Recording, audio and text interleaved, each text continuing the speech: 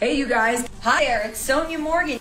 Hello, everyone. It's Jen Shaw from the Real Housewives of Salt Lake City. Hey, guys, it's Emily from the Real Housewives of Orange County. It's the Marge. I'm dialing in. Hey, everybody. Ebony K. Williams here, newbie.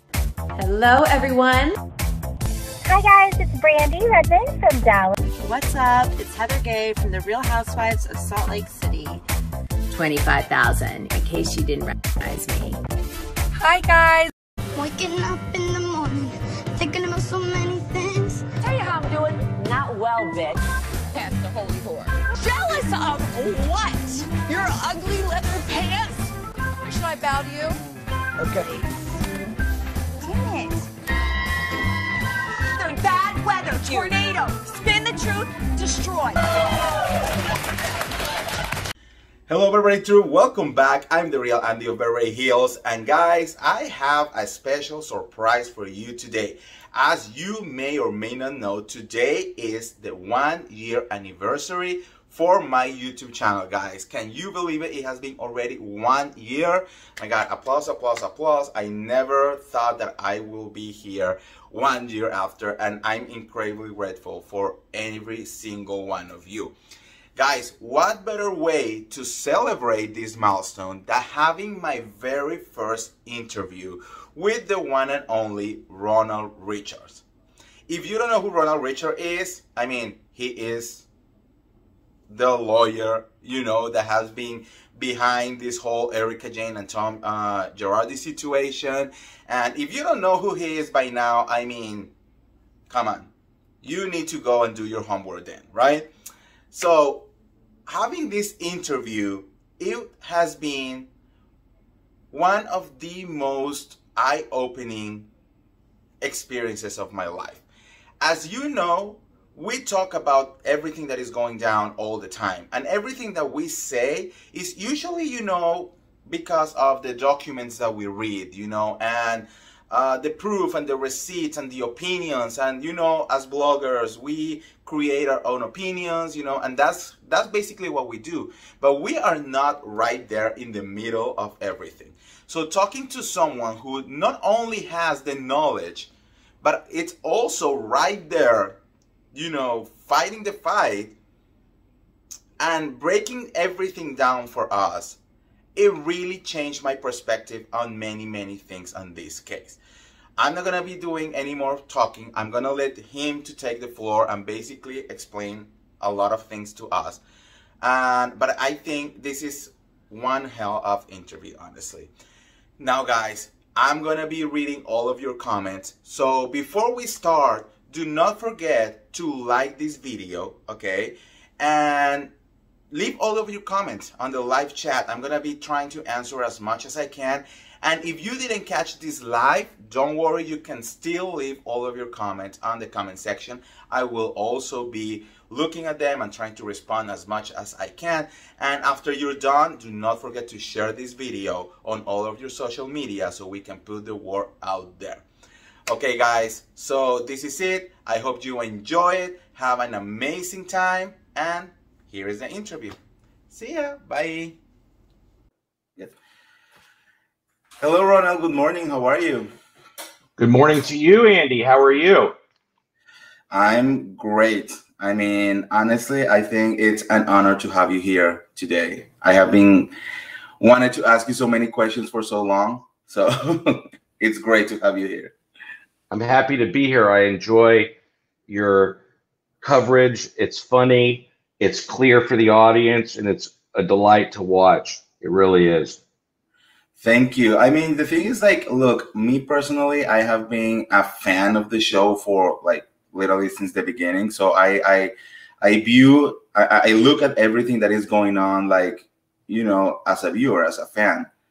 And I think that's why we are a little bit different here, you know, because we enjoy these shows, but when something this big happened, it's like, okay, we need to know what is going on. You know what I mean? I agree. I mean, there's, you know, millions of fans out there, and just because there's a court case, we shouldn't silence the information or prevent them from hearing it.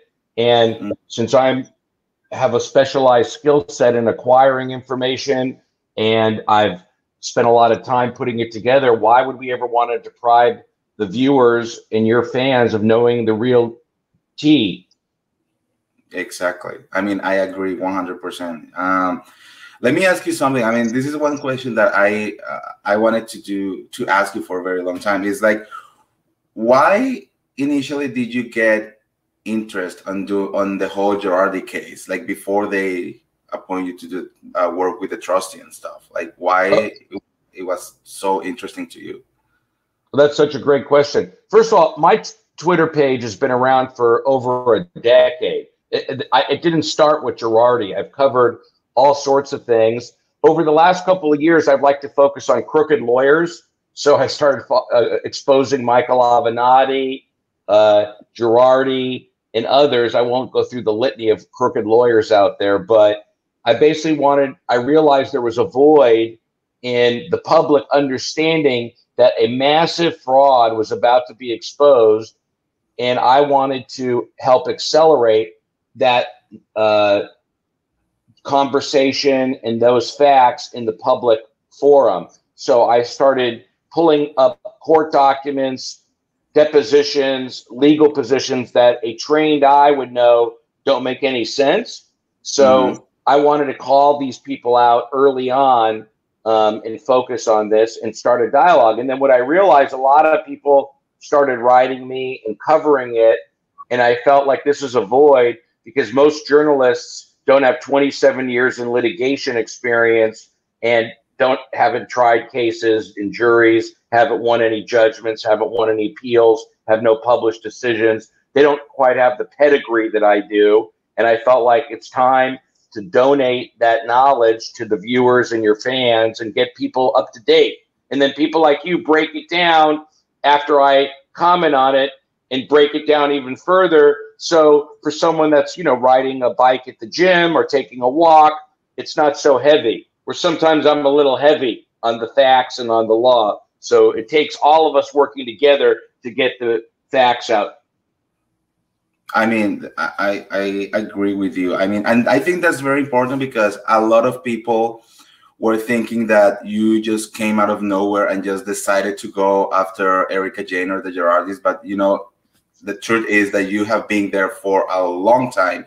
This just happened to be one of the biggest case. I think Tom Girardi was one of the most famous lawyers in the lawyer world. So I think one of the most, absolutely. And I've been a practicing lawyer for 27 years. I mean, let's get serious. I grew up in Beverly Hills. I'm licensed in multiple jurisdictions. I practice law all over the United States. I'm a member of the Supreme Court bar, other well-known bars. I mean, it's ironic that people would think that I made my career off of a Girardi case. I'm not doing this for publicity. I could tell you this, Andy, if you and I walked up and down Cannon Drive in Beverly Hills, it would be impossible for someone not to walk up to me and say, hey, Ronald, can I talk to you about my case? Or, hey, Ronald, good to see you. Because I've lived there my entire life. It's not like I'm a stranger to the legal community. It's almost, I just laugh because I'm never going to tell people, hey, I'm a good, experienced lawyer, because I don't talk about myself that way. But I think it is funny that people think I would actually waste my time to get well known on Twitter, that's like a big thing in my life. I'm glad that people follow it, and I'm glad that you're reporting on it, but that's because I think the subject matter is important. Yeah, and I mean, it's like having a fresh pair of eyes, but like thousands of them. And I think it will help also a lot. Let me ask you also, like, why go online? Like, why go on Twitter, or why, go on interviews? Like, why are you deciding to take this route? Well, because the same reason why you do it. I don't like people filtering my message. You ask a question, you get a direct answer. I've seen, unfortunately, lately some YouTubers actually talk about me without even having me on the show. I mean, it's ridiculous. If you're going to talk about Ronald Richards, you better have him on your show and just ask me the questions.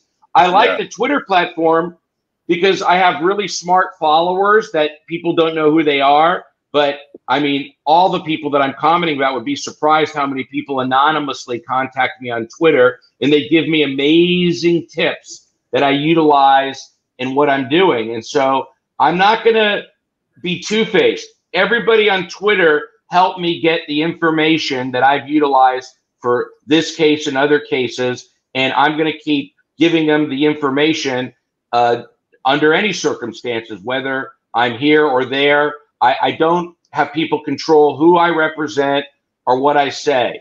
I don't say anything that's untrue. I state the facts, and nobody's going to intimidate me with threats or motions. None of that intimidates me. I'm here to tell the truth.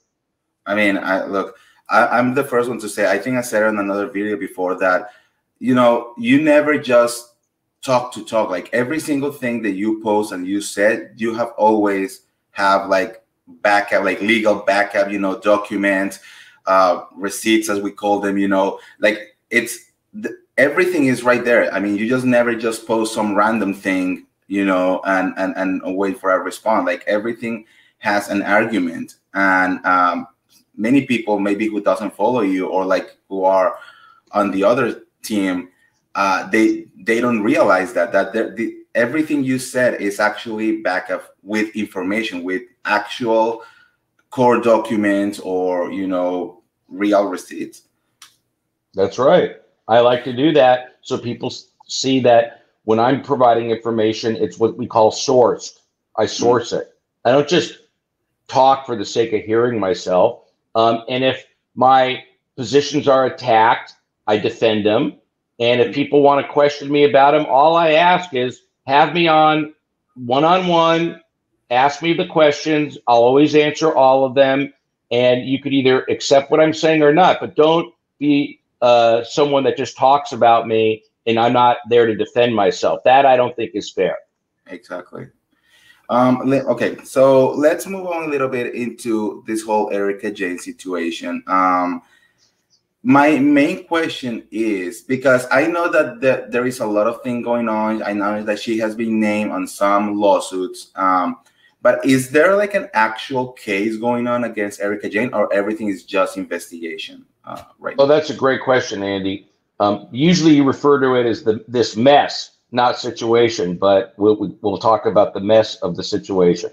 Your vernacular on the show is let's talk about this mess, which I always laugh. But today we'll be a little bit more formal and call it a situation. How about we'll talk about the present legal proceedings? Basically, there's an action that was filed against her to recover some of these lottery payments that were diverted to her by her husband that should go to the firm.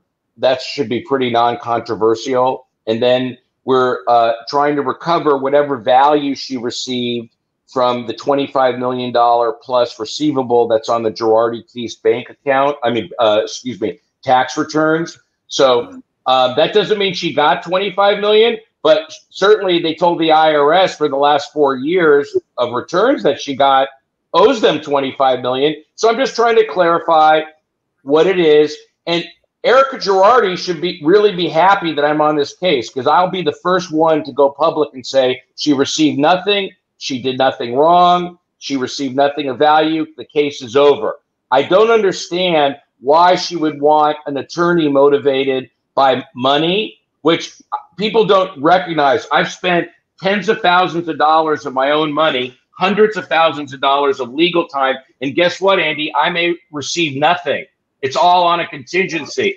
I may conclude truthfully that Erika was a victim of Thomas Girardi. That could be the case. I have no idea. I do know that her and Tom Girardi spent a lot of money, and I do know that that money probably came from a lender or from these victims. That I do know. I know that there's money that she's received that she'll probably have to return, in my opinion. But other than that, this is not personal. I completely agree with what you're saying, and that was going to be my next question, because I feel that it will be so easy for Erika to just cooperate. I have been saying this also like for a very long time. Like, why is she so adamant to say anything, and to just be like, hey, I don't have anything to hide. Here's my financial information, or here are the documents. And I'm hearing, I hear the other day that she is not cooperating, you know, but she herself said that, yes, I'm cooperating and doing everything. So my question is, like, is she doing it? Is she cooperating with you, or through her lawyers or whatever? Is she giving the information that it will be needed to clear her name? I mean, I don't have enough information yet from her or her attorneys to do that, but I mean, if it's better than it was before, but we're a long way from over with. But I mean, Andy, honestly, it's not that complicated. If you have $1 in your bank account presently right now? Yeah. Okay. Did that dollar come from Girardi Keys? No. Okay, you're sure, right? Yeah. Okay, so it's not that hard when I say, how did you capitalize your accounts, to show me where the money came from to get into the account. It's not that hard to do, but I'm still waiting. She's spending hundreds of thousands of dollars on lawyers for her divorce attorney to represent him, to represent her in this divorce, to basically represent her in this law, in the bankruptcy case. And so I just want to know, where's that money coming from? Is that being donated? Is that coming from other funds? So when you're spending a lot of money, you need to investigate what's the source of that. So that's all I'm trying to do. If you think about it, you and I would easily be able to show that we didn't receive any money from the Girardi Keys estate, right? Mm-hmm. I can just say, hey, they've never paid me. Here's how I get all my money. Here's the clients it's tied to. Here's my investments. I don't have any money from this estate. Game over. This is like, honestly, 2 weeks of disclosures. It's turned into, let's try to disqualify Ronald Richards. Let's attack him on Twitter. Let's do everything and anything to make this as difficult as possible, even though I get along great with her attorney, and this makes no sense. So I can understand why I get along so well with her lawyer, but yet I have to deal with so much other collateral issues. I don't know if there's two sets of people giving them instructions. You know, the persons or people that are paying, maybe she's upset. I can't figure it out, but I want to clear Erika Girardi, actually, because then she'll have to publicly say, this guy's pretty straight up. But I can't do that if I don't have all the information. That's the problem. Exactly. And why do you think that she's not collaborating? Like, what could be the reason? Well, I never like to speculate in people's minds, but I can tell you generally why people don't cooperate. Not speculating as why Erika is not cooperating. Generally, people don't want to cooperate because some of the ways they've capitalized their accounts, they don't want being made public. They don't want to see, maybe if someone else is holding their money, they won't be able to explain it. It'll look suspicious. Or if they have a friend or other people paying for them, those people don't want to get involved. So that's why. I know. I mean, it's just in my mind, it's so crazy because like we were saying, it will be so easy to be just like, here is everything, just clear my name, you know, like I didn't do anything wrong. Like, just prove it, you know? I mean, it is. You're right. It's so easy. If they came to you tomorrow and said, hey, Andy, we think you're holding Girardi Keys funds, you would in 10 seconds be able to prove you're not, right? I mean, like literally 1 day of effort. And remember, I didn't pick her out of the blue. She's been doing for 20 years. She's on TV talking about lawsuits that were settled. She's signing loan documents. It's not like I'm picking on her. She has her fingerprints on a lot of the stuff here. I think she, well, I mean, I don't want to talk too much about like that way, but I think she's just, I don't know. I think she's upset. She has been saying so much and she never realized that everything that she said could be used against her right now. You know what I mean? That's right. And honestly, I think that's the main reason why everyone keeps saying that it looks like she knew what was going on, because it is just too weird, too shady from her side to not being able to just like, hey, look into my account. It looks like a guilty behavior at the end of the day. Let me ask you something. Erika has been trying to put out there for a very long time that the fact that you go online and that you do these interviews on your Twitter and all those things, it's like a conflict of interest and like it's unprofessional and blah, blah, blah. And that's why she goes so hard against you and she wants to remove you from her case. What do you think about that? It doesn't make any sense. I think it's hypocritical because she's paying her lawyer to represent her business manager and her other family law attorney, both who were ordered to produce documents. And I think that he has a conflict by doing that. And he's created one for her. And it's highly unusual for the target's lawyer to represent all the witnesses. I don't tell her what she can do. I don't think it's also ironic that someone that has 2.3 million Instagram followers and 432,000 Twitter followers is worried about what little old me says on my account. I find that ironic when she goes on TV every week and talks about the case, talks about her positions, uses one profane tweet after another, and now she's worried about what I'm saying. It doesn't make any sense. Like, she should say what she wants. If she attacks me or my client, we'll defend it, and that's the end of it. That's it. Yeah, I mean, 100% agree. Why do you think that she is so threatened by you then? Because it looks like, I mean, yeah, to me, I think she wants to cause this. I think someone advised her it'll disrupt the trustees' legal team if she has to start all over and vet a new special counsel. She knows that I have a lot of resources, meaning that I'll spend the money it takes to do the investigation. We're talking, $100,000 of investigative costs. Not every lawyer wants to do that or will do that. So I think that she's worried that I'm going to find stuff. She knows I'm getting close on the issues of who's paying for all this. So I get it.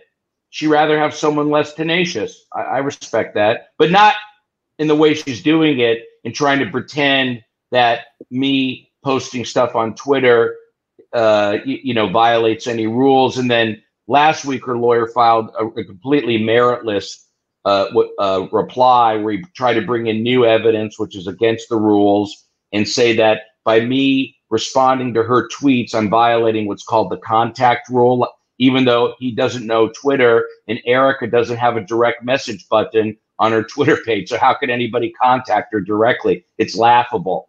But he's not a Twitter guy. Someone in his office keeps getting him into trouble by having him try to talk about Twitter when he doesn't know anything about Twitter. He was born right before the Twitter era. Yeah. And why? Okay, so one of the big things out there also for everyone is that the fact that Erika hasn't really said anything or talk about the victims or the case itself, and there are people out there who think that, oh, maybe her lawyers are telling her to not say anything. Why do you think, in your lawyer opinion, professional opinion, that Erika hasn't say anything? Like, it will make sense to you if you were her lawyer to be like, don't talk, don't say anything, just keep quiet, but then, do whatever she does on Twitter?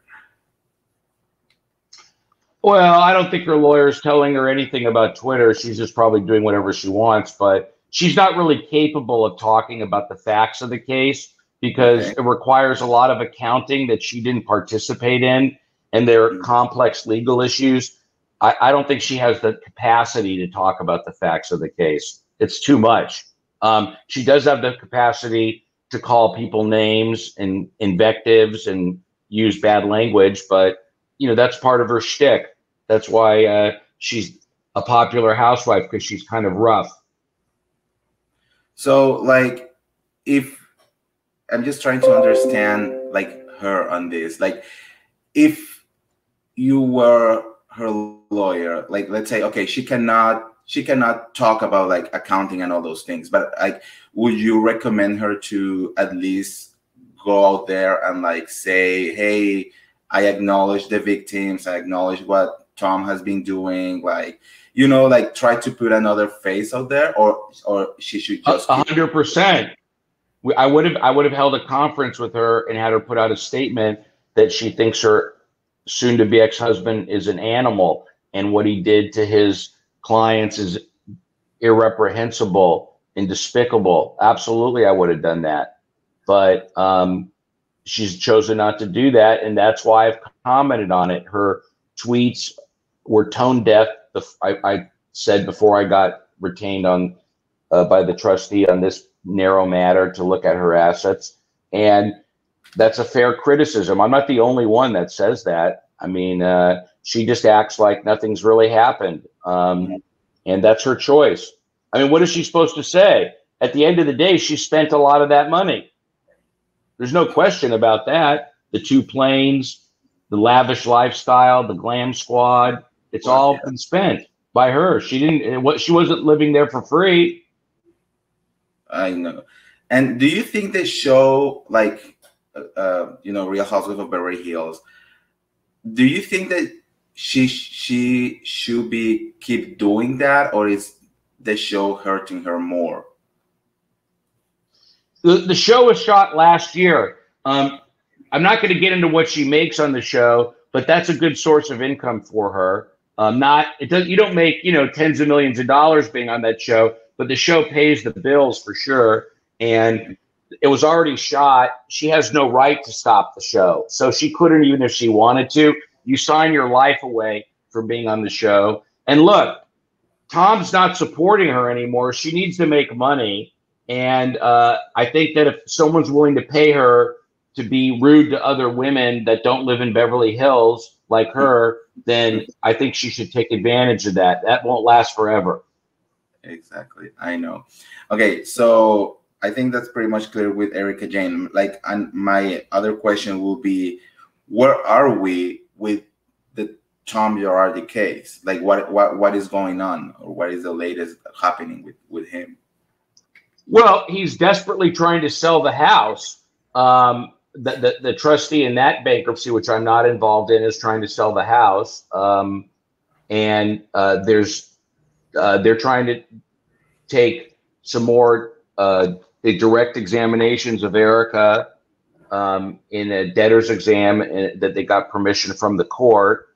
And they're trying to put together whatever real assets they can get from him personally. I mean, unfortunately, it looks like that house is going to yield very little when it's all said and done. I mean, I suggested that we buy the house, get him out, and then give the trustee 6 months to buy it back. I think it's hard to sell with him living in the house. That's my opinion, that he should get out of the house.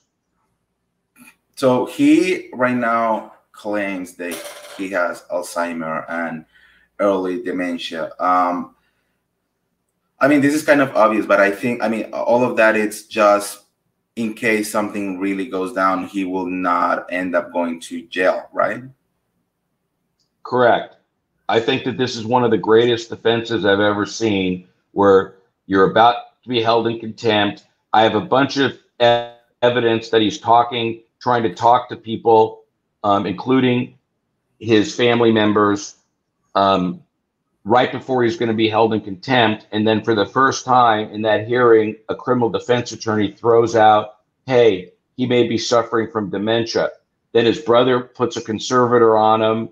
The judge does a temporary, then a permanent. And now he's living in I guess a $10 million house now, due to the current listing price, without any suffering, any detriment. To me, that just doesn't sound right. There's something wrong with the system. I've never seen a guy in a fraud case do that, but this is where we're at. And so I don't know what they're going to do. I don't know how they're going to get around. It stopped his state bar proceedings, so I don't see how they're going to get around the fact that he's been held by a state court to have no capacity. People that have a conservator don't have to testify in court. Yeah. I mean, there is no doubt that we're dealing here with one of the biggest lawyers, you know, so he probably knows the system inside out and have like a million contacts. do you think that he will be able to get away with it? Well, that's why I want him out of the house. Let's see if he's going to live in senior assisted living with, 12 people on a floor and gurneys. Then we'll know if it's legit. Because I think that he's not going to do that. That's too much. That's like going to jail almost, living in like a, some structured environment with a bunch of people like that. I think it's obviously not the same as jail, but he needs to be made uncomfortable. Why does he get to sit in luxury where he has dinner brought to him every day? He gets to stay by himself. He can work the phones all day. It doesn't make any sense. Who gets away with that, right? Yeah. And I don't like that. If something like, let's say something happened to him or he is actually sick or whatever, my other question that a lot of people are asked all the time is at some point, like, will Erika get, is she gonna have to take care of everything that is going on at some point, or she, as soon as they divorce, she can just walk away from the whole man? No, she has joint liabilities with him. She can't walk away from anything. She's gonna have to deal with it. She was married to him. That's what I don't understand. If you're married to someone, you have a certain level of responsibility. It's not like the entire marriage she was publicly saying, I don't know what's going on at the store, but now all of a sudden everyone wants to pretend it's all Tom's fault. Well, it may be, it may not be. We will have to, all of us will be the judge at some point, right? Yeah, exactly. So, and do you think that, so with Erika Girardi, I'm sorry. She's under investigation. Is that investigation, like whatever happened there, could land her on jail, or that's not a thing that is going to happen to her? I have no idea if there's a criminal investigation on her personally. To me, I think her civil liability is much easier to capture. I don't think there's any evidence that she knowingly took other people's money that she was what's called a fiduciary for. She may have just received other people's money. So that's a big difference. And I haven't seen anything that would warrant that type of discussion. I really don't. I think that she received a lot of money. She's spending a lot of money, and she's going to have to make a deal to end her civil liability. She has a limited pot of assets, and I think that's it. I think honestly the main message to Erika is just collaborate, just do what it needs to be done to clear your name, because I feel like she is dragging herself at the end of the day. I don't think she's trying to clear her name right now, like I would clear it or you would clear it, but maybe there's reasons for the way she's proceeding. A lot of her problems started because her first lawyer never communicated with me that well. There was he wasn't moving with alacrity, and then you saw him try to withdraw, and then he got back into the case, then he was terminated.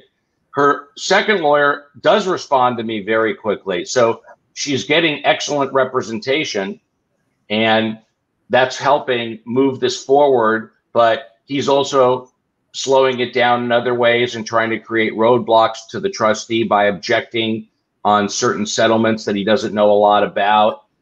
It seems to me that he's being influenced in some degree by other people that are giving Erika advice, and that's okay.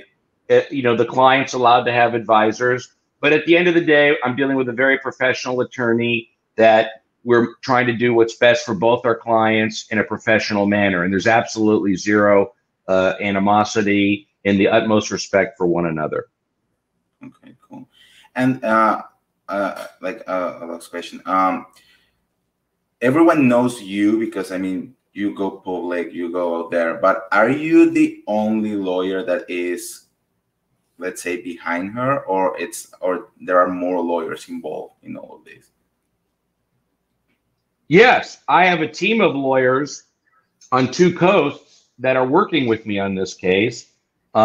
but there's the expression, we don't have too many cooks in the kitchen. So I handled the public statements, but Andy, I got 80 cases to represent people on. 80. You know how many files that is? Wow. So I can't spend my whole life working on a contingency case for Erika Jayne, and maybe I'll get some money or maybe I won't. I mean, it's laughable. I have 80 files. So I need to have other people help me work up the different things here. I have 2 good bankruptcy lawyers working on this, 2 civil litigators, and I have lawyers in the New York, New Jersey area working on this for stuff that we need. And we have to take anything in New York. You know, we may start going after Bravo soon and getting some of their footage and other records from them. So that's going to be a whole fun public spectacle when we have to, you know, basically get Andy and the gang involved. Maybe he'll just have me on the show and we'll do it on TV. I mean, that will be great for everyone. Look, I just think that I mean, I have to applaud you and think that the work that you're doing is amazing. You know, like I said, you have arguments for everything. You have your sources. You have a document, like the whole thing. And I think you're doing a great job. And she cannot scare you away. I mean, I feel that that's not a possibility anymore. And yeah, I think honestly, thank you very much for all the work that you're doing on this case. Oh, well, you're welcome. And thank you for always being funny and interesting and a lot of energy. And for, you know, people don't realize we're in a whole new era. Someone like you who's running around town can do these videos in a car, in their house, and you're like bringing out the message to people, and you're not being barricaded by a big media company. You're not being filtered. You're not being censored. And I mean, isn't it a great state of affairs we're in July of 2021, where all over the world you have governments telling the average citizen they can't speak, they block their videos about what's going on. But here in America, you know, the real Andy of Beverly Hills could say what he wants, could get the message out, could bring people on his channel, and no one's telling him no. I mean, what a great place we live in, right? Exactly. Yeah. I mean, it's worth defending. Yeah. And even when a fellow citizen like Erika Girardi wants to silence me and have a censored sort of lifestyle and legal system and public debate, I'm not going to stand for it. I always do what I think is right.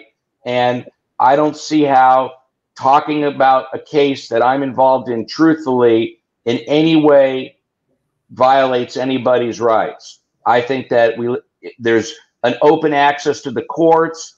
There's a presumption that everything that occurs in the court is public record and knowledge.